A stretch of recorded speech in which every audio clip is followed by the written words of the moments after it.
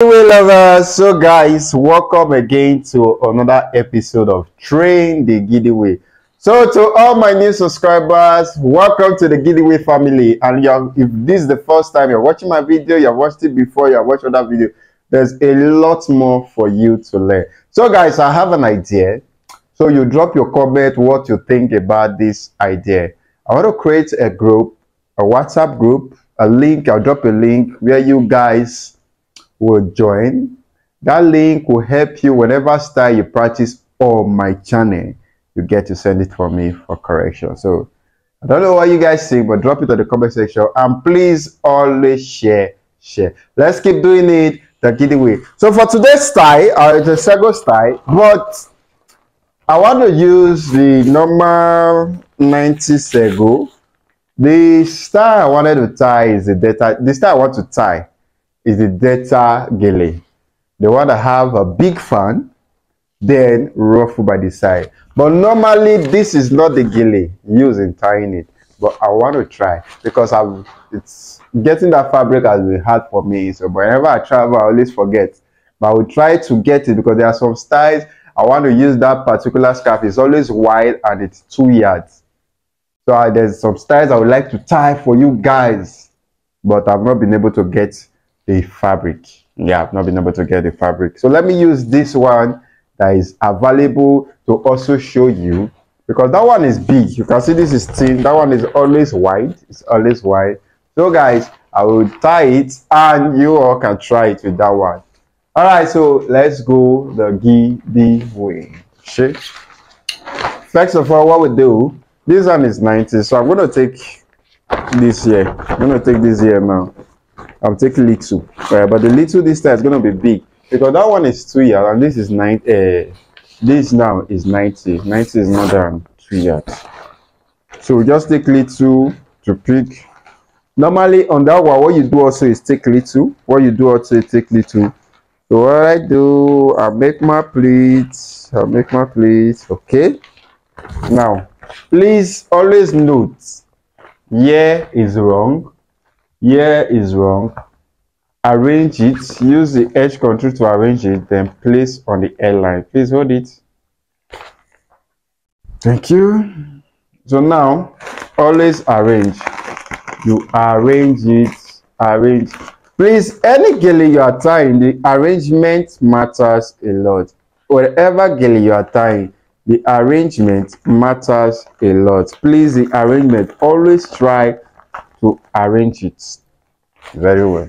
And if you have not watched any of my the full fan video using Sego, full fan video using Ashoke, you can just type it or search down and you'll see the style and watch and share. So what you do, the short one is always up. You arrange the short one, this short one up, then you arrange it, then you arrange this longer one. Please arrange properly.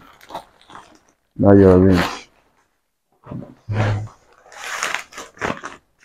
Okay. Give her this one to hold. You can see the ears are still closed. Ears are still closed. It's okay. It's okay. Now let me tell you for something that you should correct when tying that one. Now you see this now. This one now. If I want to break this fan, I'll break it up to this extent. I'll break it above the middle. But that one is wide. So you break a lot of plates. You make a lot of plates. Like you make a lot of well-arranged plates. You can pick it like this first. Pick it like this. Then you raise it up. You raise it. You arrange. Look at, you arrange. You get, you arrange it more. Then before you start breaking big plates, I can say, okay, I've arranged. Now since it's that kind of fan I'm looking for, I'll start breaking big plates. I'll arrange. I just hope I've not too over arranged it. Now you will notice when you are building your fan, some might get smaller. You use the bigger ones to cover it up. So what we do, we arrange.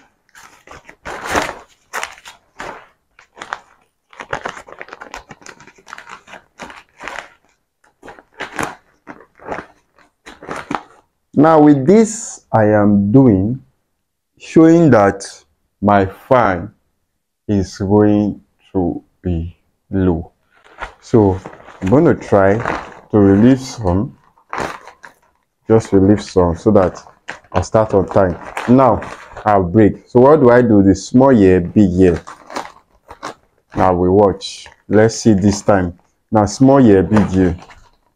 Let's see if so. Now with this now you will understand that when you want to get a high fan, you pleat little, but that one is wide, so you pleat almost to the middle, then you can start breaking. You get, because that one is wide. I don't know if you understand. So this one now is small, that's why. So you break now, just watch. And don't forget the method, the small, big, small, big. We'll go again. You can see it's coming out big. Okay, so we'll go. Now you must have seen some people when they tie their fan, once they break one, they use pin. Once they break one, they use pin.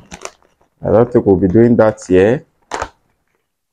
You can see.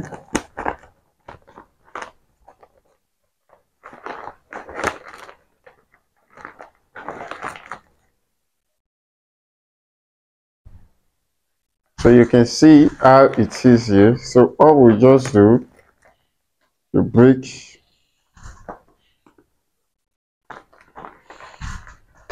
break. Now that you have gotten it up to this extent, in order for us to drop it, we'll interchange it. The up becomes the up now. This place becomes small, here becomes big. Now watch how I'm going to pick it. So you arrange it. This is sago and it's very slippery, so you have to be careful, and you must make sure everything is on top each other. Must make sure everything is on top each other. That's how we break it, and it will end here. All right, now this is the gele, a half fan. Normal delta gele, a half fan. Then if it's that delta sago we are using, which is the paper gele, you will see the fan will end here. Now what do we now do? Once it ends here, most times look for any excess at the back. You bring it forward to hold. You bring it forward. Now that you have brought it forward, you pin.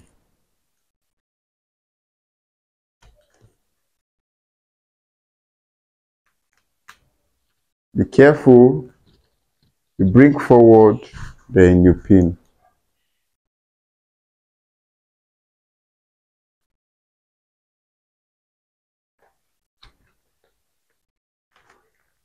So you get. So you see, half get it now. So here use your hand to go through this one like this. So we got the half we are looking for. The half sago we are looking for. This is the half we are looking for. You get, this is the half we're looking for. This is the half sago we are looking the half fan we are looking for. So when you break, now you should always learn the process of when you raise it, you drop it. Now what do we not do? We'll do what they normally do here.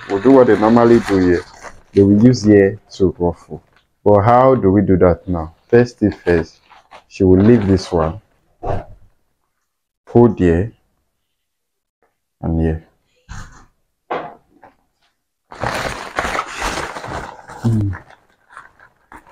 Now first of all, you take two. You take from those ones, you take two. Take two from here. And this short one, normally the way we used to normally pin, you drag it and you pin. It's tight, you let us know. How is it? Tight, right? Yes. Sure.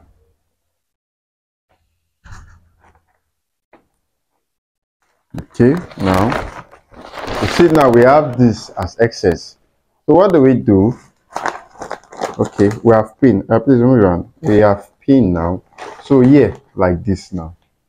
It's now up to you wherever you create with here. Because now it's sago, so it's easy to break, it's easy to ruffle. Most times you just see some people just ruffle it and they join it like this.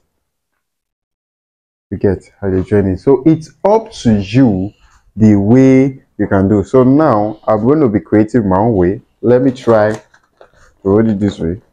Then I'll tell her to put her hands here because I'll go and pin it later. See, then I'm trying to link it. Trying to link it, I'll still give it a style.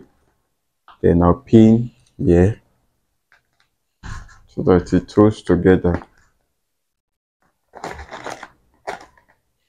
Then I try to pin here too so that there won't be any hold at all.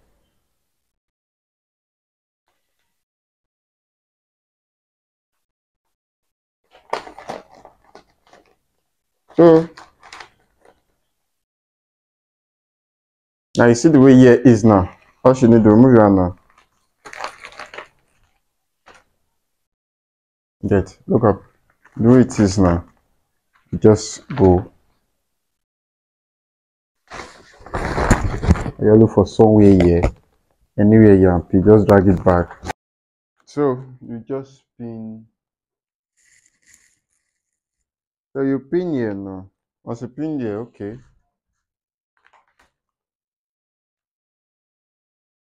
Did not notice that it was not recording. Now you can see what we have.